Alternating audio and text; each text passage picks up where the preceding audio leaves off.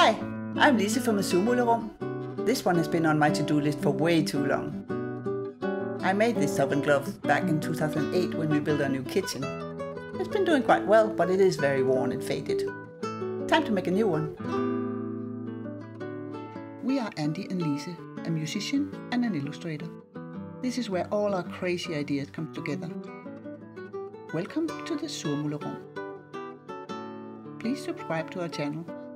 It's completely free.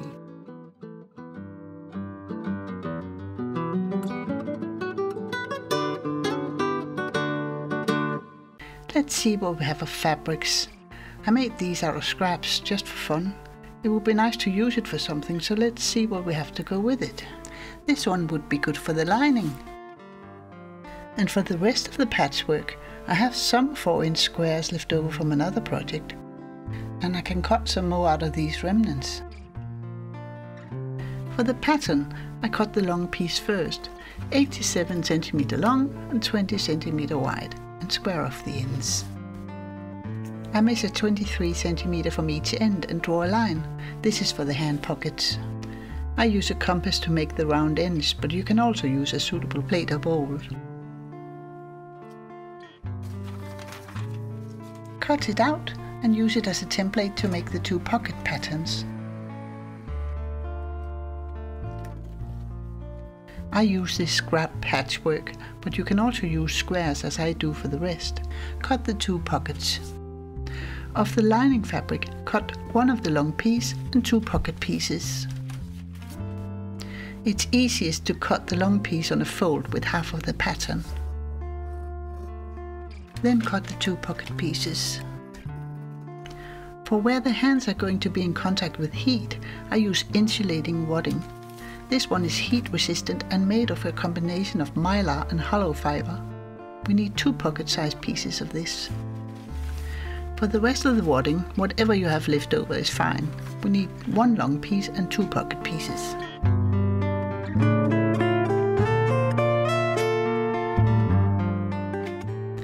And then we need 1 long piece of patchwork. I'll cut some more 4-inch squares to make 34 in all. I always make more so I can mix and match different colors and patterns.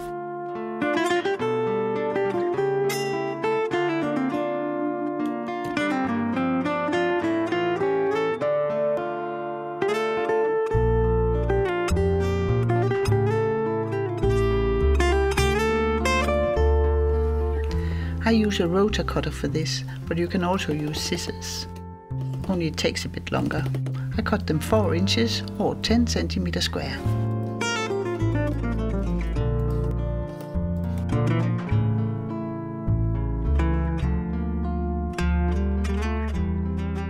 Then it's time for a puzzle. Lay out the long pattern and puzzle the squares on top of it until the pattern is covered and you're happy with how it looks.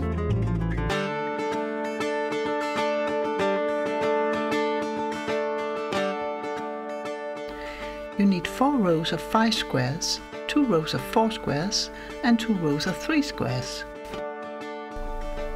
I have a system of laying the squares staggered in 1 row at a time, so I can see the order I placed them in.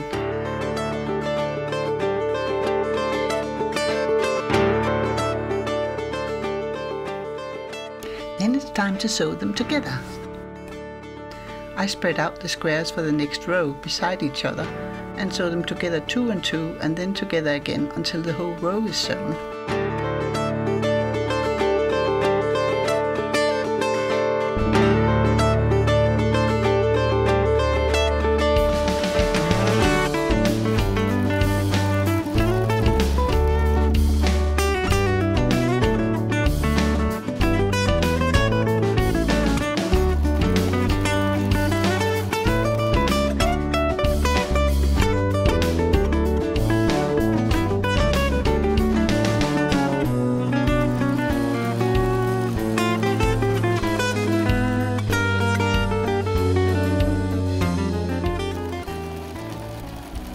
Then continue with the other rows until they're all done.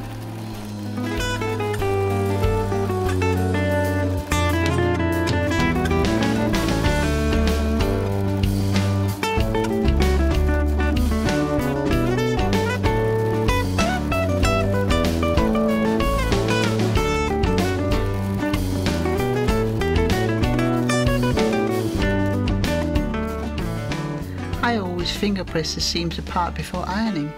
It's easier to do it that way.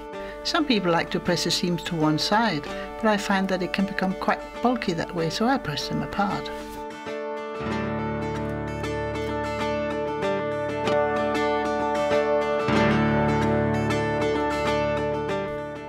Give it a good press on both sides.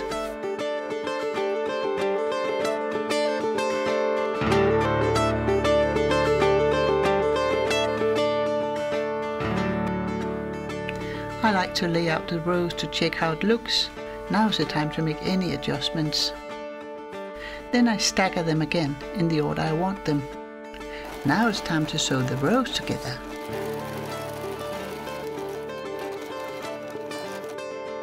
It's easiest to lay them out and visualize the full piece as you go along. Then flip the next piece over to align the squares. Be sure to line up the seams so the pattern turns out straight. Pin each seam in place before sewing them together.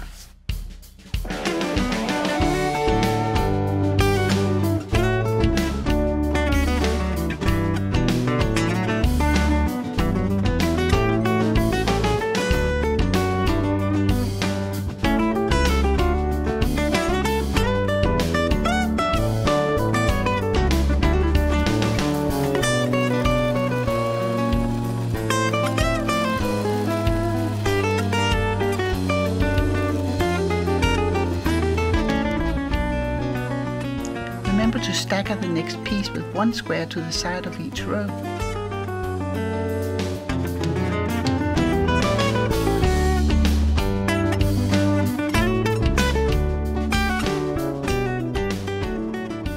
Pin it and sew on the next row.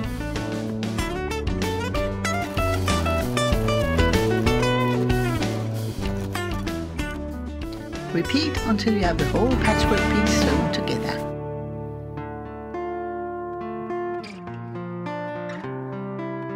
Finger press the seams and iron it first from the back and then from the front.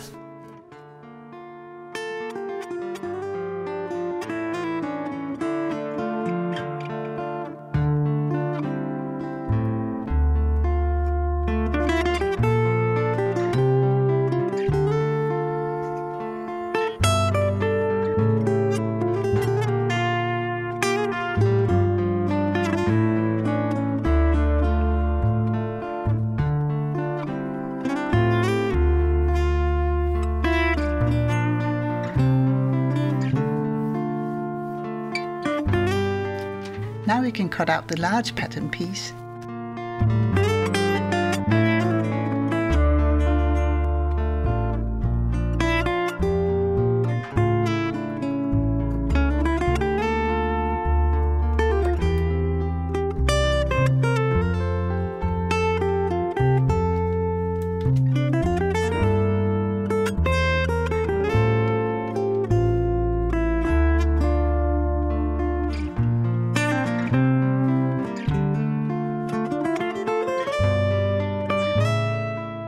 To layer the oven glove, first lay out the large lining piece. Then the insulating wadding with the mylar side, the shiny side, down. On top of that goes the large ordinary wadding, and lastly the patchwork piece we just made. For the pockets, first the lining pieces, then the wadding, and finally the two patchwork pocket pieces.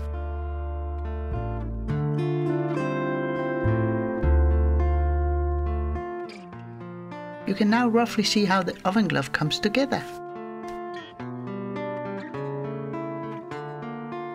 Pin the layers together all the way around, making sure all the layers reach the edge.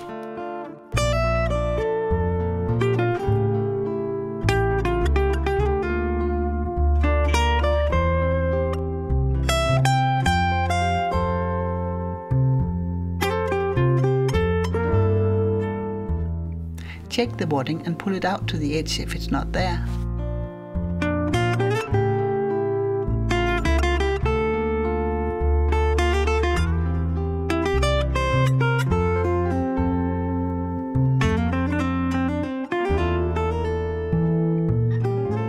Do this with all three pieces.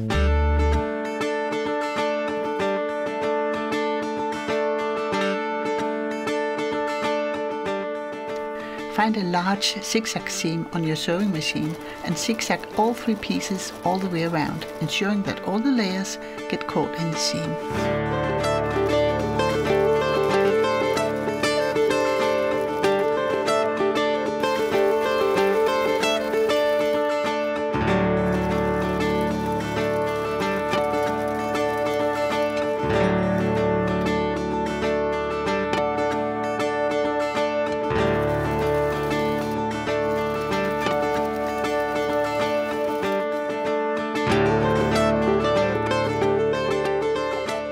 Trim off any wadding that sticks out. Now it's time for quilting. I just use a simple crisscross pattern, but you can let your fantasy run wild and do whatever you like. Swirls, zigzags, pebbles, you choose.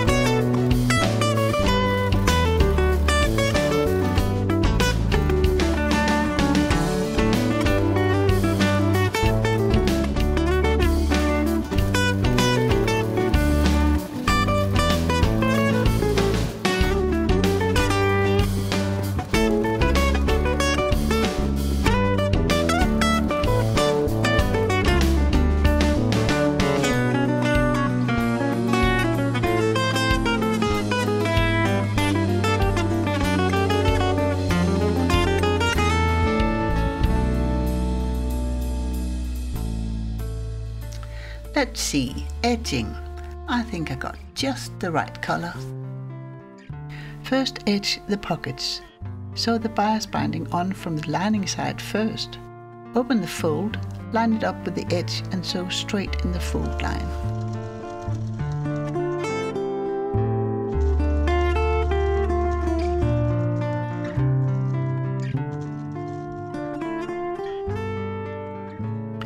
Then turn it right side out and fold the bias binding over the edge.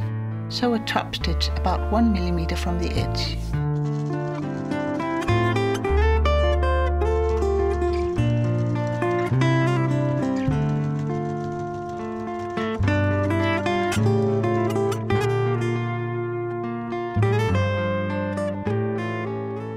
When you got the bias binding on both pockets, pin them to the large piece and zigzag them on, making sure the edges line up.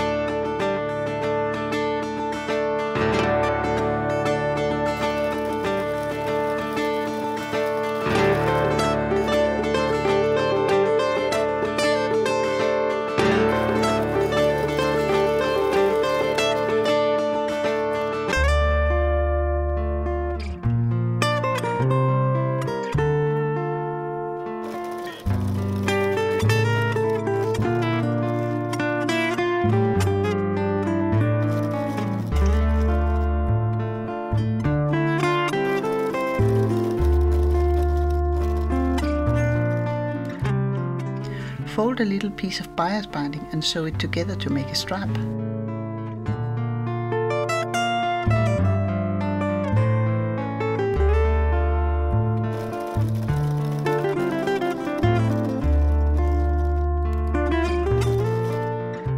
Fold the strap and pin it onto the center edge of the oven glove, each end side by side.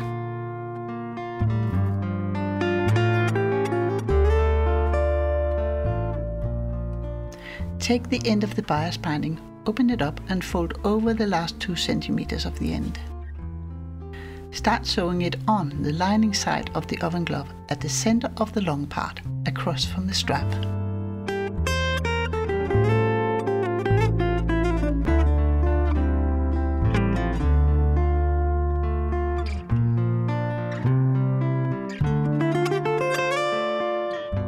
Again, sew straight in the folding line.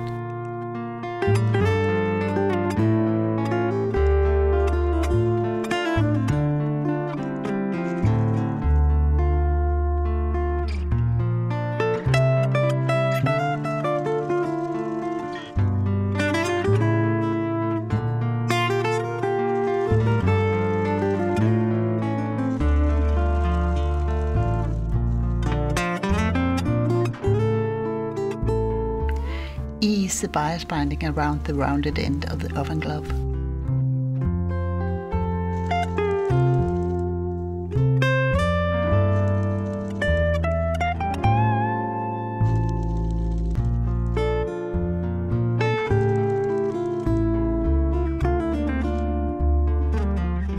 When you get to the strap, sew over it, then back up over it and forward again. This will ensure it stays in place even after many years of use.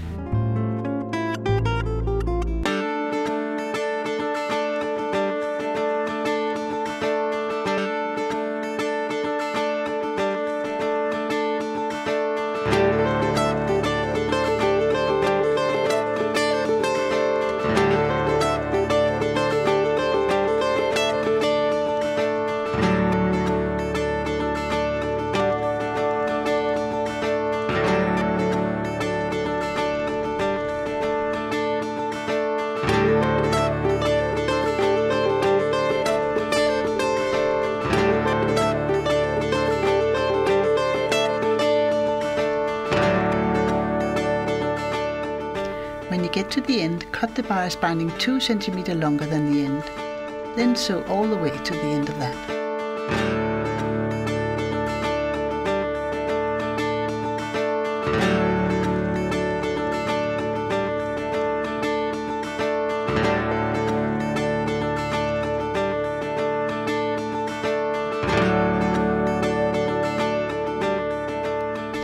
To make a neat ending, unfold both ends of the bias binding, then fold them together twice to cover the edge.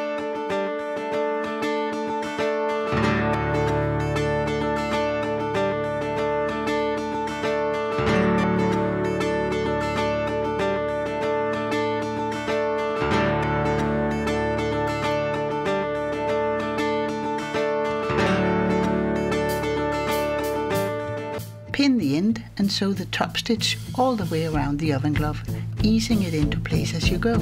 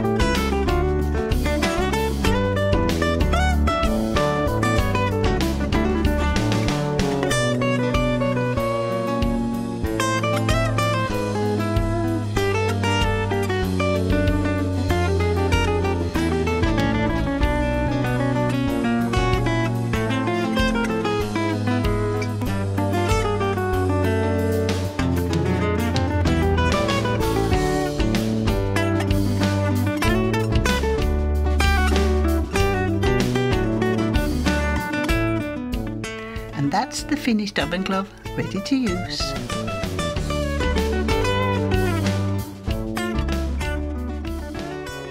Now let's retire this worn out gold rag.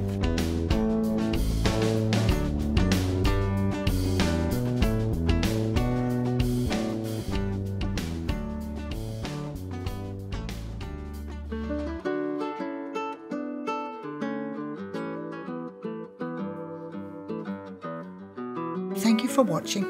If you enjoyed it, give us a like. Please subscribe to our channel, it's completely free. And if you hit the little bell icon, you'll be notified when we upload new videos. And remember, in a world where you can be anything,